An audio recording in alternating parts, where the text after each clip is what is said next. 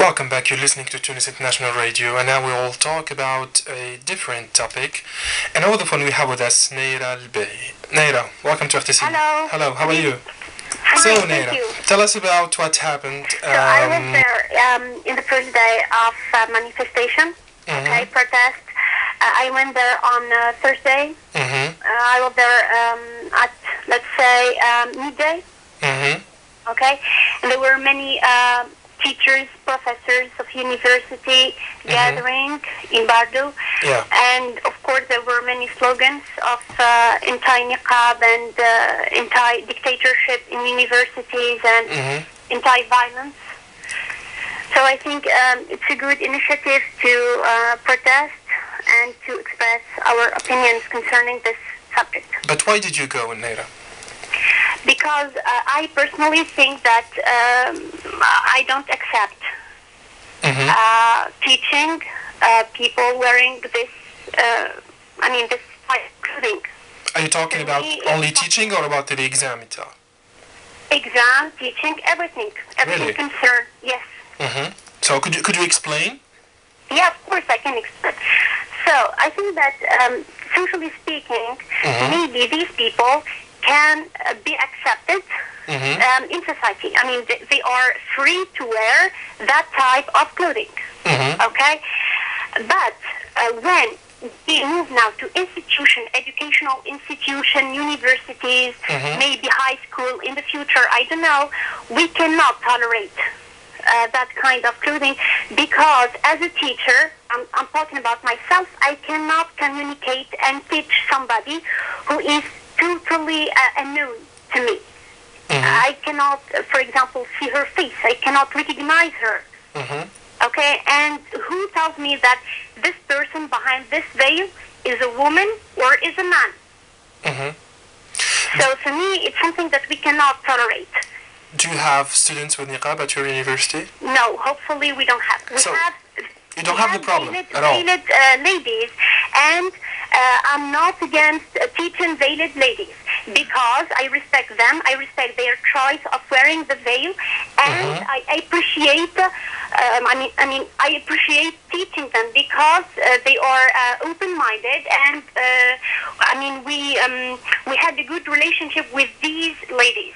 Okay, since of course their faces are, since we can see their faces. What about the demonstrators in front of the Constituent Assembly? Do you think they have reached their goals? Hope so. Right now they are ongoing procedure. But things are not finalized at the end. Which procedure? Could you be precise?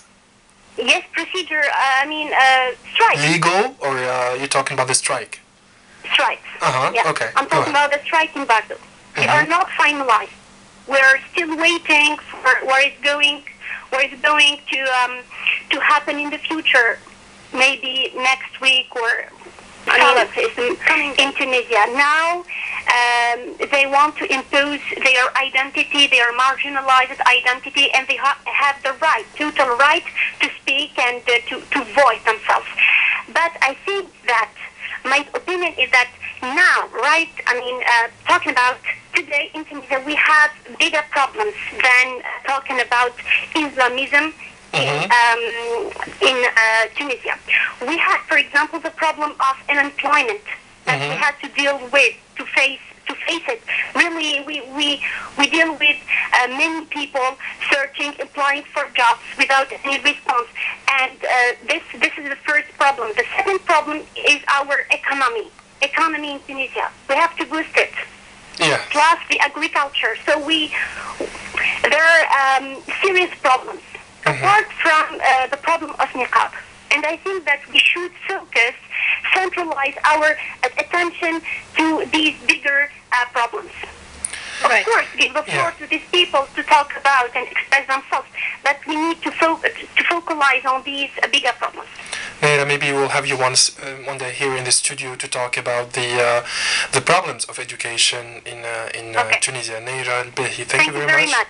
Thank you. Thank you very much. It was a real pleasure. Thank you very much. You're welcome. Our next track, and we'll be back. Bye-bye. Ciao.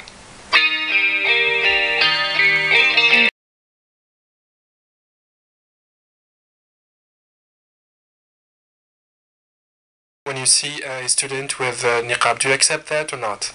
And here, it's not our opinion, so we are just asking questions and waiting for feedback. Yeah, well, pedagogically speaking, we cannot teach someone we're not sure about his identity. We're not sure whether he's a woman, a man, a terrorist. If we allow niqab, for example, during the exams, cheating will be so easy then. And apart from this, I believe that those trivial issues are made on purpose to distract us from the real matters, the urgent ones. I don't know. This reminded me, by the way, of controversial debates about the national identity in France. Yeah. Remember that? We have had the same debate here in Tunisia. Yeah, see? That's made up to stir like in France. I'm talking about in France. It was intended to stir up entire migrant sentiment ahead of the elections in spring. And these debates on the burqa, it's part of the government's maneuvers to distract the people and just manipulate 3, 4, the mind.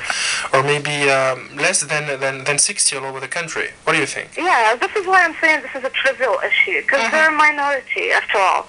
So if they're willing to show their faces to any administrator or whatever before sitting for the exam. By the way, I left one of my colleagues' banners saying, you trust us for your minds. How can you not trust us for your faces? Like, I don't know. Yeah. Yeah.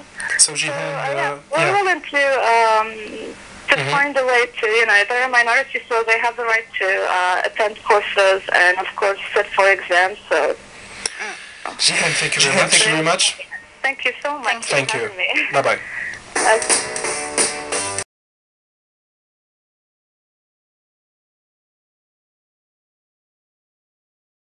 And over the phone we have with us Madame Mahfouz, who will tell us more about this issue of niqab at university. Madame Mahfouz, welcome to RTCI. Hello. Hello. Hello, hi, how are you? Fine, thank you. How are you? So, welcome to RTCI, Madame Mahfouz. Thank you. So, could you shed light on this issue of niqab at university?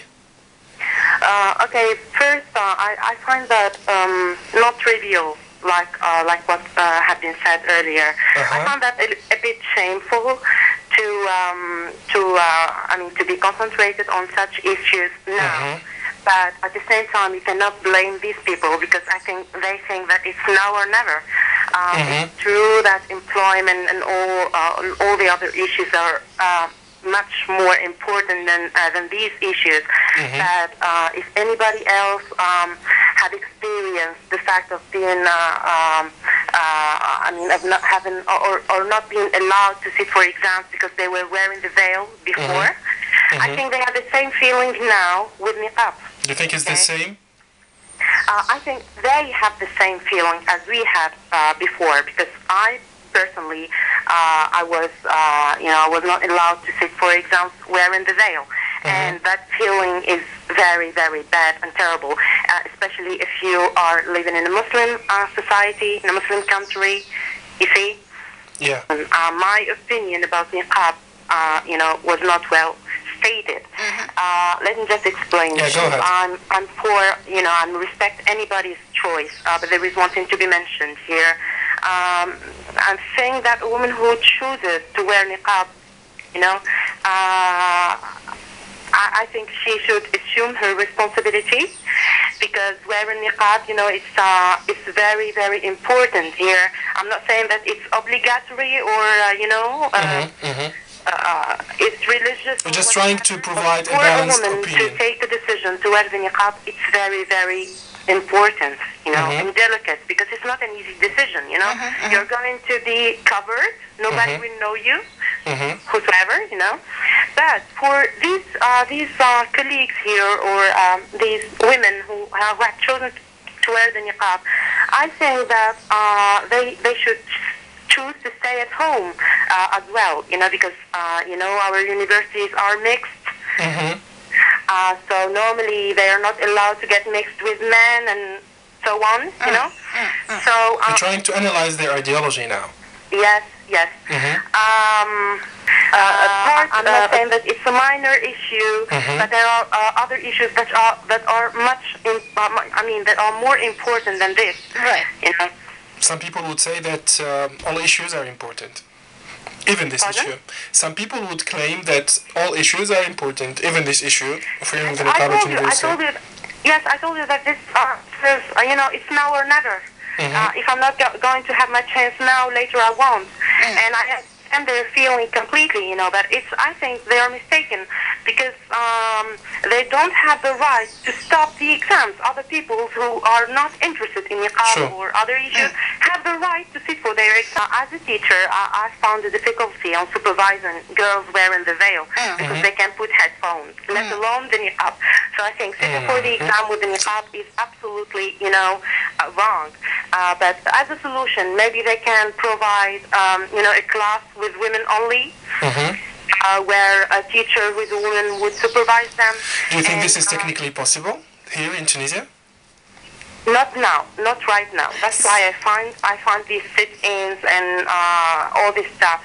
60 years after the independence, do you think it's possible today to have a Why not? separate room for ladies? I'm just asking, this is not my opinion. I'm just asking. Could you explain to us? Okay.